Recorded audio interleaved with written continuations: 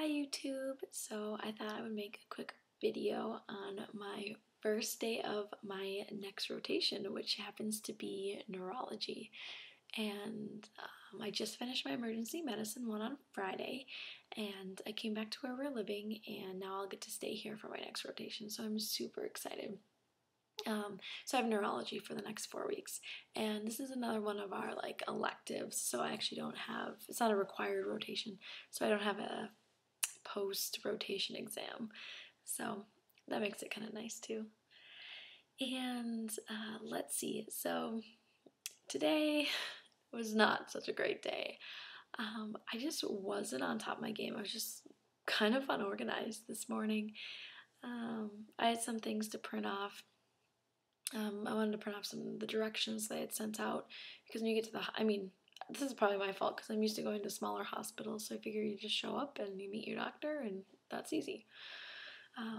But this is a much larger hospital system, so I needed directions not only to where to park, but like what building to walk into and what floor and all that stuff. And I need information on my car, so I could get like a parking permit. Anyways, I lost stuff to print out. So I woke up super early. We didn't have to be there till 8, so I got up at 5:45 and drove in. I drove into school because I was going to use the printer because we're out of ink here. And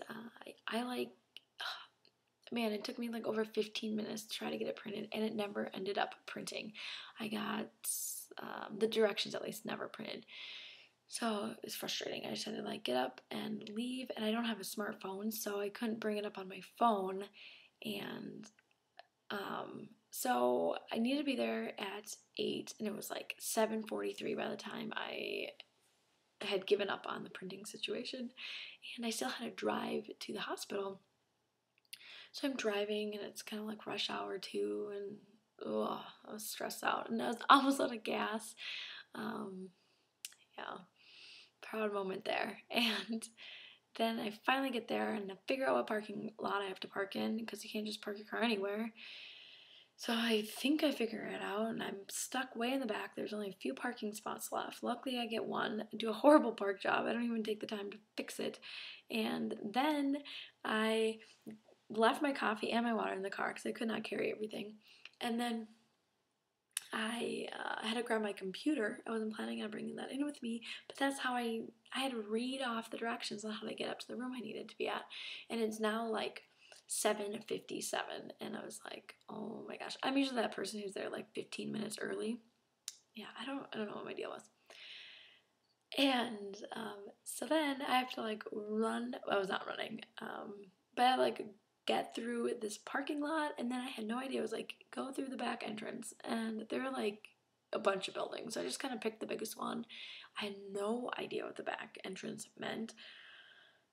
So I like ran through this like lawn, and I got mud on my pants. I found out later that day. I looked down and I had like mud stuck on my pants. And so I finally find the door to get into like the biggest brick building. And I stop at the information desk and I'm like, hi, I'm looking for this and this floor and this number. And he was super helpful. He knew exactly where I was looking for. So he's like, oh, go down here and take this elevator up and do this. And so by then it's already past 8. But oh my goodness. So luckily, after I ran into him,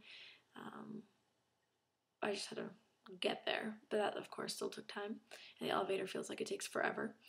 And I finally get up there, and I was like, oh, I probably won't be the only late person.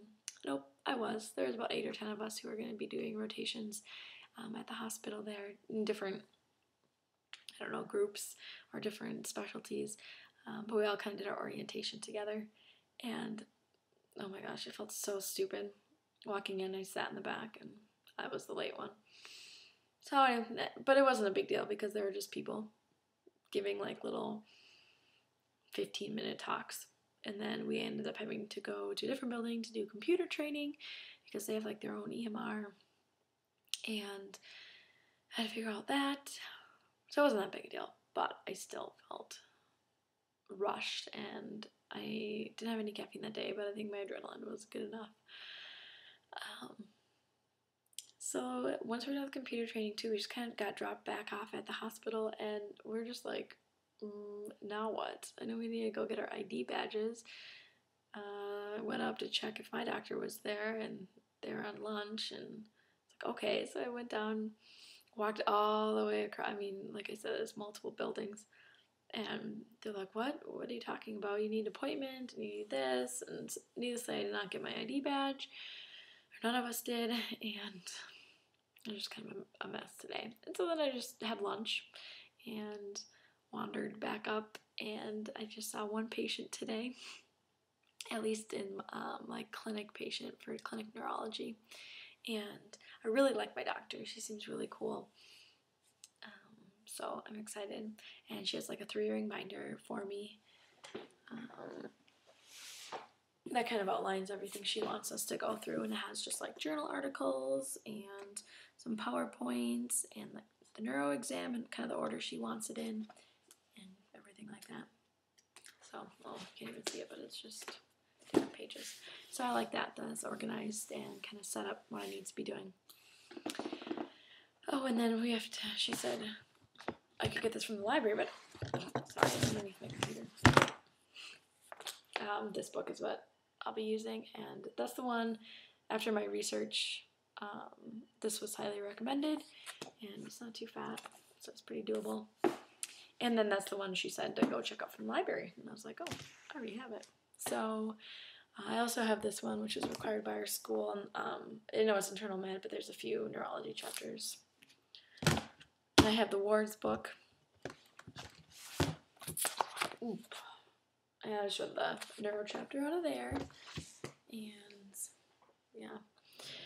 Anyways, we had one patient today, and then we also had, she was like on call for consults. So any hospitalized patient whose doctor thinks they need a consult of some sort, you just call them in. So that was kind of cool. We did a neuro consult on a hospitalized patient.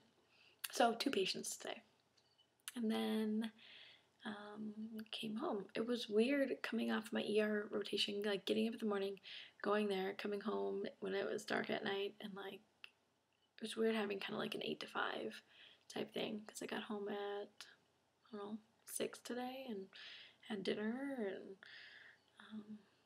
I just sat down and started studying. So anyways, that's my first day. I don't know too much about well, I'll know more as my rotation goes on. But like I said, it's neurology. Update on John. He is in a different city or town than I am, and he's doing his psychiatry rotation. And I just talked to him on the way home, and he said his doctor works like 11 to 5. So he didn't know what time to be there this morning, so he showed up at 8:20 because he looked online. The clinic opens at 9, or like they start seeing patients at 9. So he was there at 8:20 just in case his doctor was there early. And the nurse or the secretary or something was like, oh, wow, you're here really early. He was like, oh, I, just wanted to be here when he came. And so after sitting there for a little bit, he's like, well, he doesn't come in till 11. So that was kind of funny. And that is all, I think. Yeah. I will let you know more as the weeks go on. Again, this is a neurology rotation. It's 4 weeks long. I'm at a much larger hospital this time, as you can tell from my story. So, hope you all are doing well. Let me know if you guys have any questions.